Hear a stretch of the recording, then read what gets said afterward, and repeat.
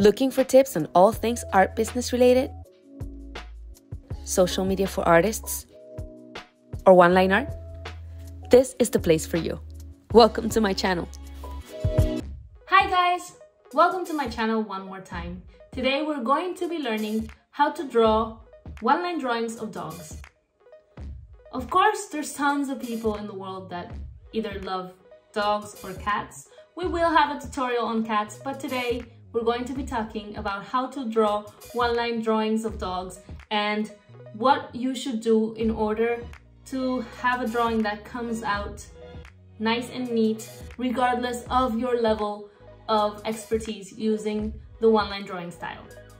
So I've been drawing dogs since the beginning of my one-line art journey, and there's many things I've learned with the years.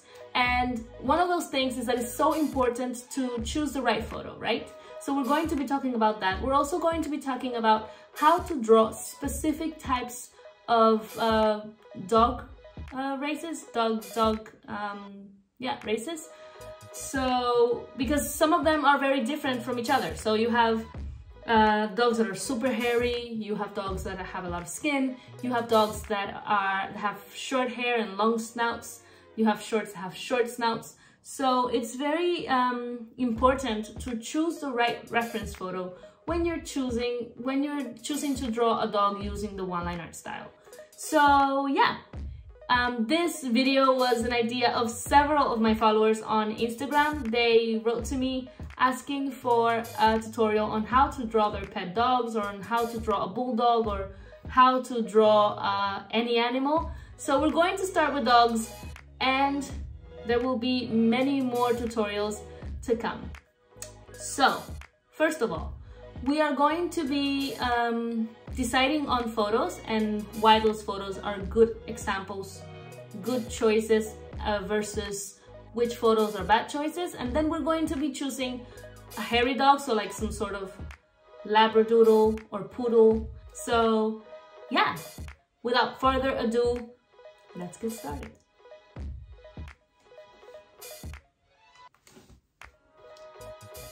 All right, so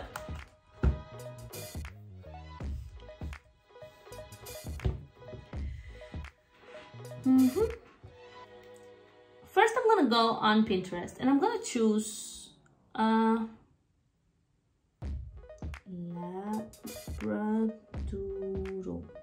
just like a Labradoodles are very hairy, as you guys can see.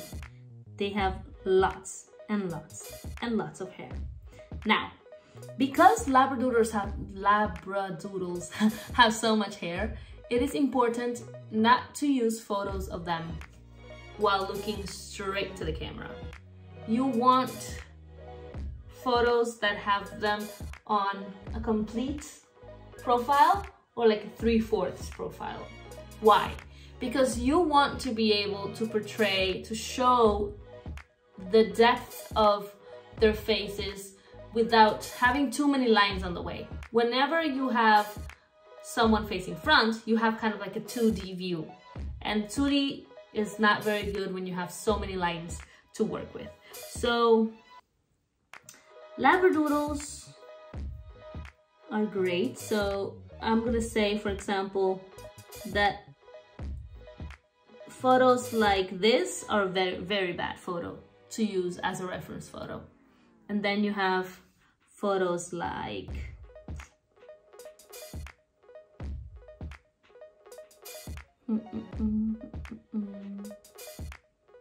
photos like, come on puppies, 3/4. They're all facing towards me. Don't look at the camera, pup. Okay, sorry, my dog mom voice is not very... Great. This is a great photo. So this is a photo in which the dog is looking away from the camera. There's lots you can do with it. So I'm just gonna screenshot that and let's get right to it. I'm going to take my screenshot. I'm going to just save it to photos. I'm going to open a new file And I'm just gonna import this. So for this particular dog, I want to be able to portray depth. So I'm going to be using the syrup brush. You know, if you don't know what I'm talking about, you should watch my first tutorial on which are the best Procreate one-line art brushes and why I use them. So I'm going to be using syrup, but I'm not going to be using the syrup that comes with Procreate. I'm going to be using my variation of syrup that I decided to call Thick and Thin. So this Thick and Thin brush that I'm using is not available on Procreate. This is a brush that I used for my own, that I created for myself, sort of. So that I created for my own hand. If you have more questions about brushes, make sure to see my brush video. So I created a layer on top of the image and I'm gonna get right to it. So I will start with the ear. Just making sure I have all those little curls and... Okay, I don't like where that went. The nice thing about Procreate is that you can go back. So I want to make sure that those curls have thick and thin lines all over, so that it looks like it has some depth.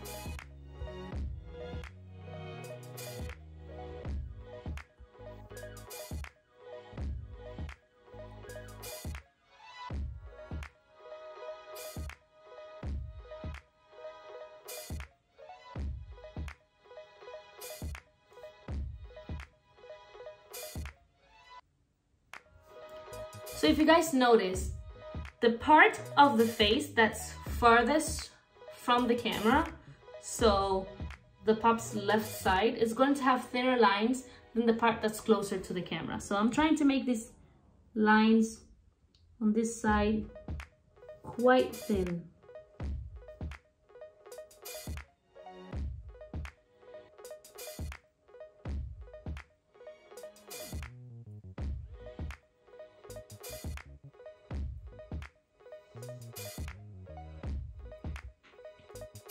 I'm gonna draw more curl here.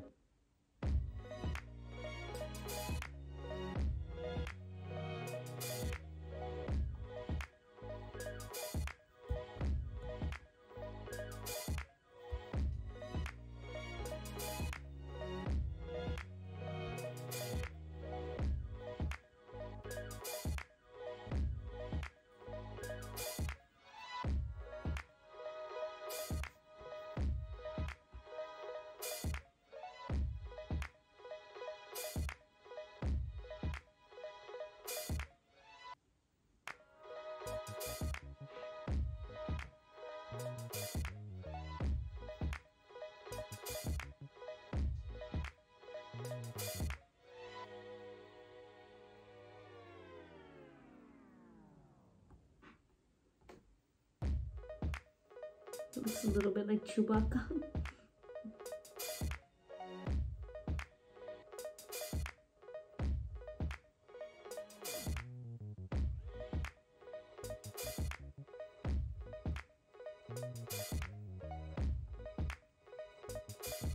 I'm gonna go back around and I'm gonna make sure that...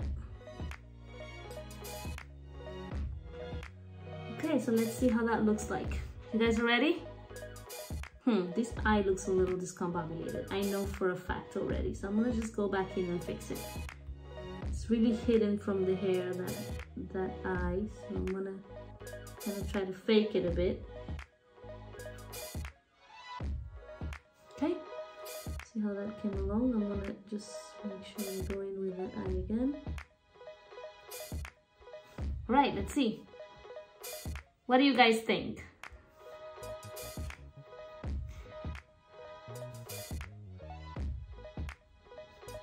Let's see. Let's move the image to the side.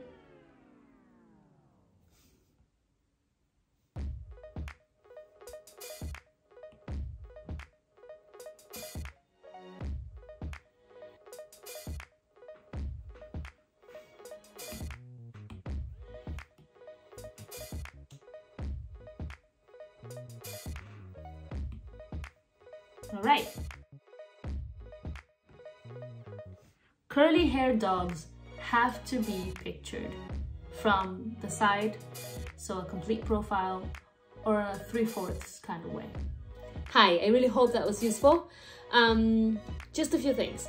First of all, you can always comment below or send me a message on Instagram on any lessons that you would like me to teach. That's the first thing. Second thing, remember, you can also go and find my courses on Skillshare. I actually have one on drawing one-line animals, and in this course you don't learn how to draw just one type of dogs, for example. You get to draw different types of dogs with different types of fur, for example. Also, outside of dogs in this course, you can find cats, fish, bunnies, and birds. So make sure you go to that link in the description below so that you can see what else you can find in that animals lesson. Without anything for now, I'll say goodbye to you. See ya!